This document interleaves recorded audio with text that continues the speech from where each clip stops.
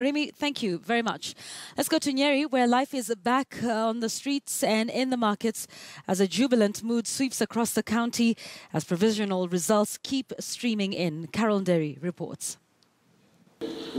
It is about 5:30 p.m. and we are at the main talent center for Nyeri County. But as you can see, there is minimal activity.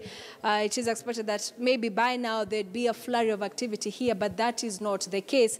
However, we have just spoken to the Nyeri County returning officer, Aluisia Kimani, who says that everything is in order. She's satisfied with the process so far. The election was heavy, with 6 elections in one day. We are working round the clock, and we shall be able to announce winners when all the results are got. We expect to start this process of announcing winners from tonight. The constituencies may start later in the night to issue certificates. Across other constituency talent centers, such as this one at the Nyeri National Polytechnic, there was also little activity during the day, with a peak expected later. 456,949 registered voters, who included retired President Mwai Kibaki, who voted at Munaini Primary School in Udhaya, are eagerly awaiting to hear who will constitute the new Nyeri government once it is officially in place. However, so far, according to the results at hand, Jubilee candidates seem to have been in favor by the electorate.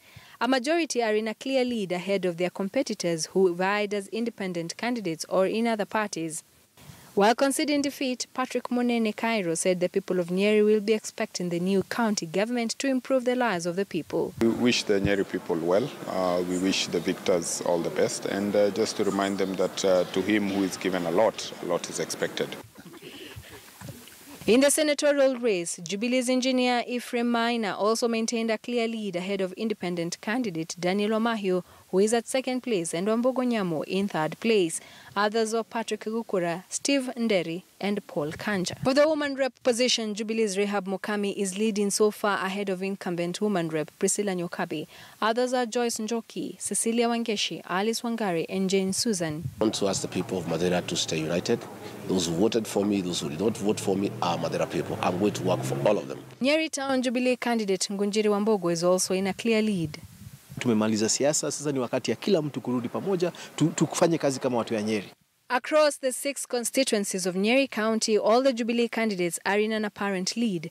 Madeira's Rigathi Gachagua, Mukurweini's Anthony Kiai, who has trounced the incumbent Kabando wa Kabando, Tetu's James Gishuhi, who has trounced incumbent Ndungo Githinji, Nyeri Town's Ngunjiri Wambogo, Udhaya's Mugambi Gishuki, Kenneth Kanini Kega, and woman rep Rehab Mukami.